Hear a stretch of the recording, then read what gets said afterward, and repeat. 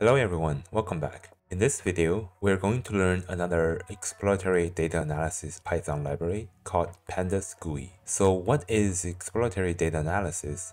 Well, according to Wikipedia, exploratory data analysis is an approach of analyzing datasets to summarize their main characteristics, often using statistical graphics and other data visualization methods. So let's first use pip install to download the library, PandasGUI.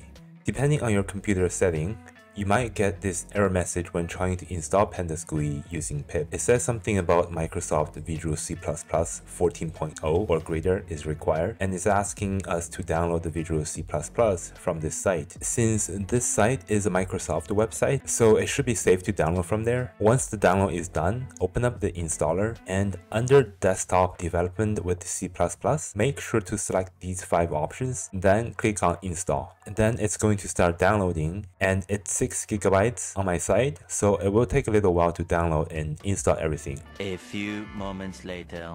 Now that we have the C++ build 2 installed, let's reopen the command prompt, then pip install PandasGUI again. If you have installed everything for the C++ build tool from the previous step, then the pip install should work now. Although the name is PandasGUI, I don't think this is affiliated with Pandas in any way. I could be wrong on this. If anyone knows the answer, feel free to comment below. So the PandasGUI library has an interesting dataset. It's called Pokemon. Let's import that. When we import the Pokemon dataset for the first time, it will download the dataset and save it to our local folder. Let's also import the show method from PandasGUI, and then we can do show Pokemon. And we should see a graphical user interface pop up, and we can see our Pokemon dataset is now loaded into this program. We can also load new datasets by just dragging and dropping a file into the program interface, or we can click on edit, then import a dataset. The data frame tab provides a snapshot of the dataset itself. We can scroll up and down or left to right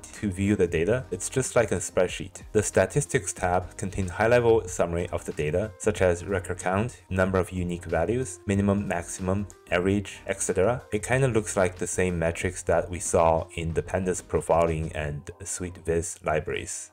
I want to talk about some of the unique features of PandasGUI. So the first one is filters. We can apply filters pretty easily to the data. Just start by typing a column name, for example HP, then select HP from the drop-down, and then we can specify a criteria. For example, we want HP to be greater than 100, and then we'll see the data change as a result of the filter, and now we can only see those Pokemon with HP greater than 100. So keep in mind that if we apply filters to a dataset, all the operations we do from now on will apply to the filtered data as opposed to the original dataset. If we click on the statistics now, it's going to show the stats just for those Pokemon with HP greater than 100. Same thing with the Grapher and Reshaper tabs. If you want to view or operate on the original full dataset, then we have to remove all the filters before working on the dataset. The data editing functionality is one of my favorite features in PandasGUI. We can simply modify data values in the data frame tab by selecting a cell and then typing a new value in there. Anything we modify there will be stored and reflected automatically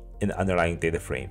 This is pretty cool. Just note that this only modifies the data that's loaded into our computer memory. It doesn't modify the original dataset. For example, if you're reading the data from an Excel file, then the content or the data inside that Excel file is still unchanged. So here I changed the Pikachu's attack to be 100,000. I know it's ridiculous, but then we head to the statistics tab and we see that the max attack from this dataset is now also 100,000. We can also do some simple data visualization in PandasGUI. I'm going to check out the word cloud chart. This is a good way to learn about Pokemon for a newbie like myself. So I just dropped the type 2 in the value box, and then I can tell that a lot of the Pokemon have a flying attribute because this is the largest word out of everything else. I'm not really familiar with Pokemon, so I'm not sure if this is true. Feel free to leave a comment if you can confirm that. The next feature we're going to talk about is the Reshaper.